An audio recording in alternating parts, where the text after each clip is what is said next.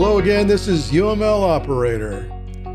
In this session, we're going to pick up where we left off in our last session titled Getting Started with Sparx EA Custom Reporting, The Basics. In our last session, we created a custom report from scratch. We navigated the sections tooling on the left side and started adding some tags. We showed where our custom templates are stored, and we added package elements and element tags. And finally, we added some static content with a logo. So here's the report we created in the last session. I'm going to go ahead and close this. So this is the template we used to build that report. So you can see that we added a package name. That's from the package and package element. And then if you remember, when you add a tag, it asks you to right click, and then you'll see insert field, and then you can choose what you want to choose. We chose name. You can see package name. We're going to add notes.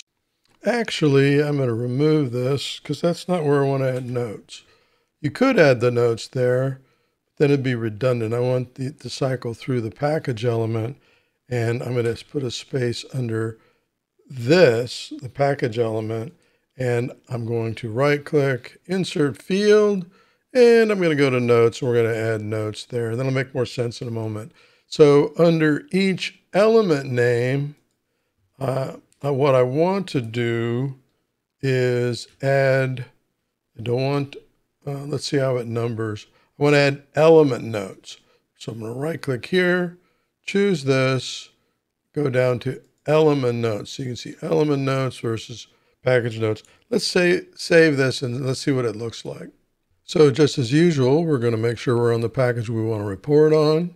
We're going to hit function key 8, and the dialog box pops up. We're going to use the list template. This is what we're designing and developing right now. And we're going to go to this destination, this output file, all right? Hit generate, hit view, and now you can see manage package notes. Let's look at it. Manage package, manage package notes. And then under each element, let's go to the first one, add new titles. You can see notes. So we have 1, notes, 2, notes, 3. There's no notes under 3. Interesting. That's where reporting is good. That got removed.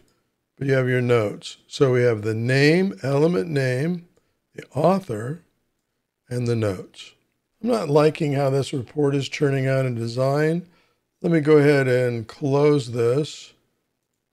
And what I want to do is make a copy of list, and I'm going to call it list details. So what I'm going to do is back out of the changes that I made on this, take it back to the original list template, and then I'm going to hit save. I'm going to go to resources, and then I'm going to right click on templates, and I'm going to create a new template, right? And this is going to be called list details, and I'm going to copy the template list, right? And it's going to be in that. Leave it in the default group. It's going to fall automatically under templates. Let's go ahead and hit OK. So we just created list details. Here's list details, and we're going to customize this report that's going to work better for what we're doing. So in this design, what I want to take out is the ordered list reference. So I've selected the line where order list is, and I'm simply going to toggle it off.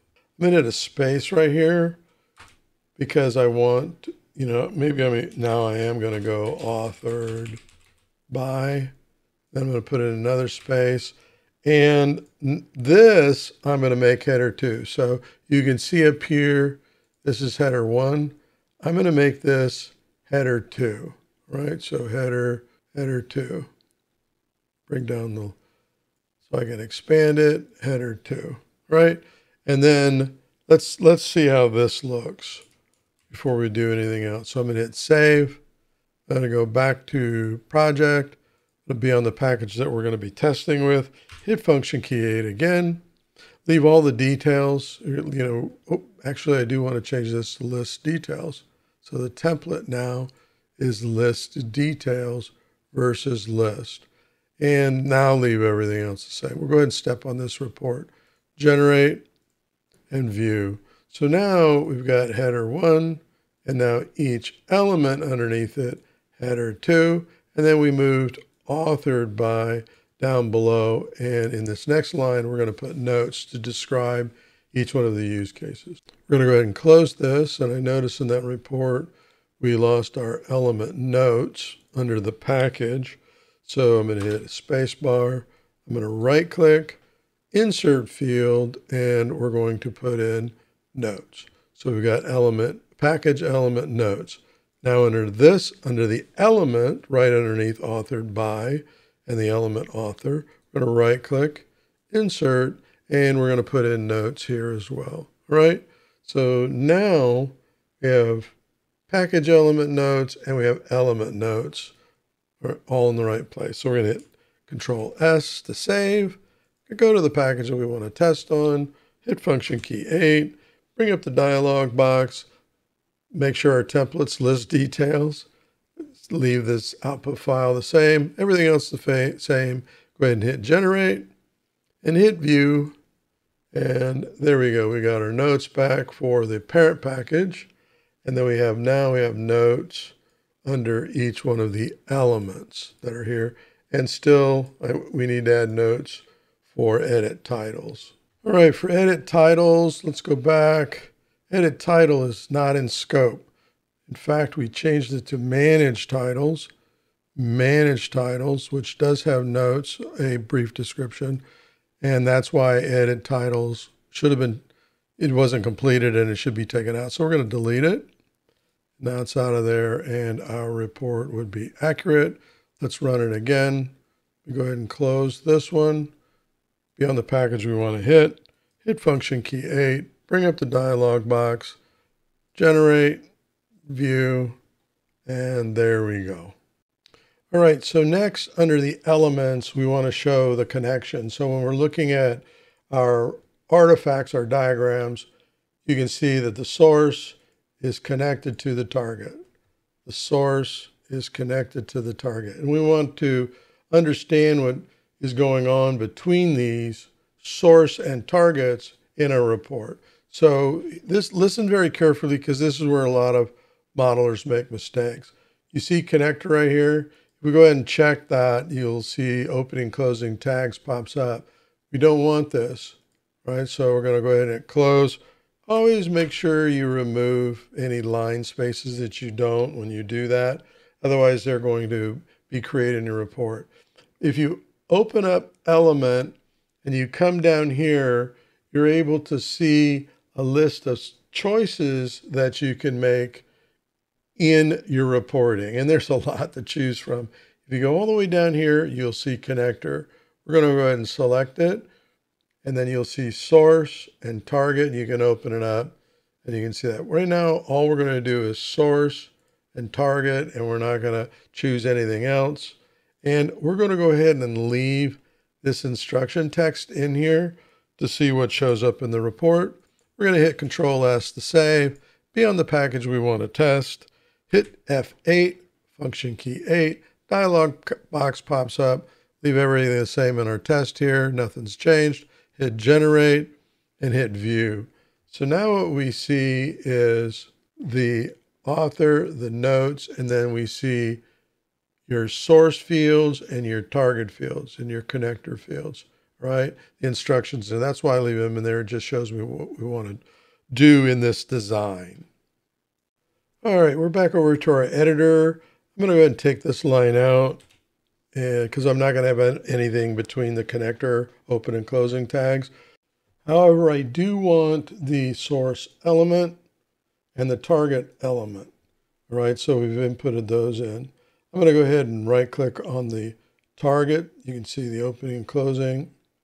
Right click on it and I should have name available. There we go. And then for the source, right here, element, source, I am going to select all of this, or you can do it like we were doing it below. Insert fields, and I want to bring in name, right? Now, as far as any information, if I right click in here, I don't need any of this information. that's getting a little bit more detailed into cardinality, roles, role names, and things like that. We're not incorporating that. So I hope me saying that is not confusing you. Go ahead and take out this one. There we go. Let's go ahead and run this report. I'm going to hit save. Go to manage inventory, hit function key 8. And then in the dialog box, we're going to leave everything the same and hit generate and hit view.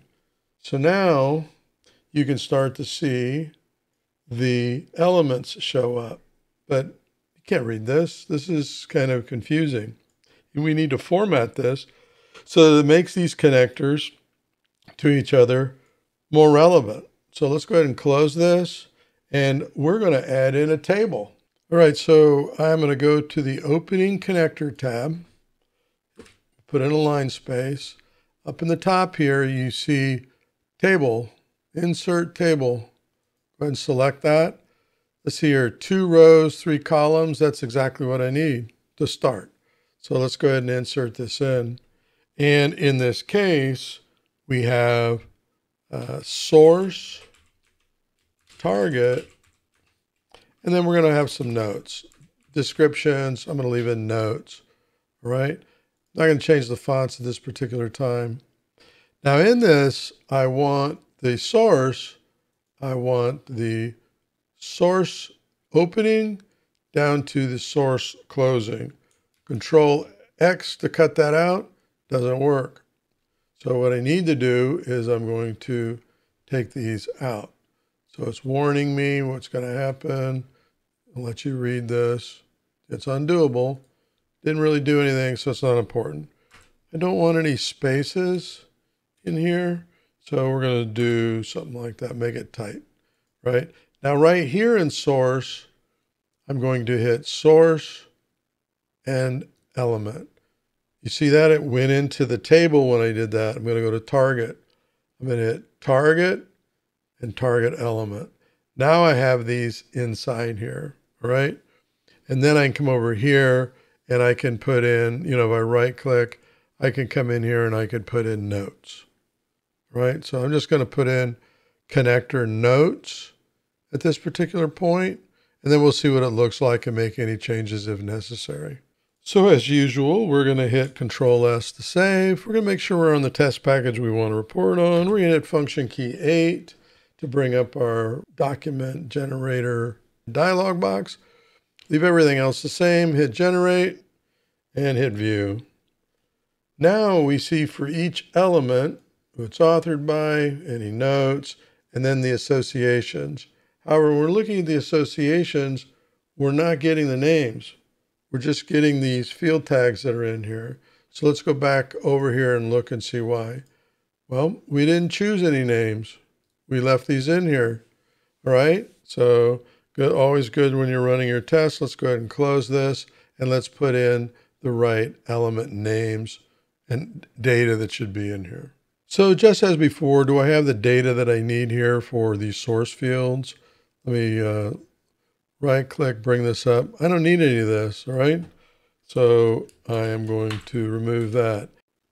However, element name, I'm going to select all this, remove it, and element name, I'm going to right click, insert name. Right now I've got element name, right? Same thing goes with target. Don't need this. And for this, I want to right click, insert field, and I want name. There we go, right? And then for notes, I'm going to leave that in there. For my title bar and my table, just make this bold for now. And then I'm going to hit Control S, and I'm going to make sure I'm on the package I want. Hit function key 8, bring up our dialog box, hit generate, and hit view, all right? Now we see source, target, notes, source, target, notes for each one of these, all right? So the only thing I have left to do is change the font style to Verdana to match everything else. All right, go ahead and close this. And that's just as easy as going to the template, selecting everything, and V for Verdana. Now everything's Verdana. All right, let's run it again. function key 8, and bring up the dialog box, generate, view, and that's better. All right. So now we've created, we go over resources, list, which is a pretty simple template, versus list details, the template we've been working on. List still works just fine. We go back over to project. On the folder we want, hit function key 8. We're going to choose list details. We want list. There we go. Generate, view. Now we have our simple list report, and we've got our detailed report. All right, we're going to start wrapping up here. Probably the last thing I want to show you. We have a table in here, and if you were to actually see this in Word or even a rich text, you wouldn't see the borders. You're only seeing the outline and the template to help you understand that this is a table. I would select everything, go back up into the bar up here. We're under Document Edit tab, and I would go all borders to give it borders. You can give your borders colors and things like that. But now it's going to be easier to read when we go to run this report, function key 8. Make sure we've got our right template. So that's list details. Leave everything else the same. Hit generate and then hit view. And now you can see we've got a clean border around each one of them. And if we were to look at this document in Microsoft Word or rich text format, you would see a border around that. So that's the only thing I would close and talk about. A lot of things you could add in. You can bring in pagination, page 1, page 2. You can put headers across the top, just like you can do in Microsoft Word or other word processing programs when you're creating anything, right? So I'm going to go ahead and wrap it up right now in this session. In the next session, we're actually going to add a diagram element into our report and maybe even look at what a real solution approach report would look like using what you've learned so far. So thanks very much for watching this. I look forward to talking to you in the next session. Happy modeling.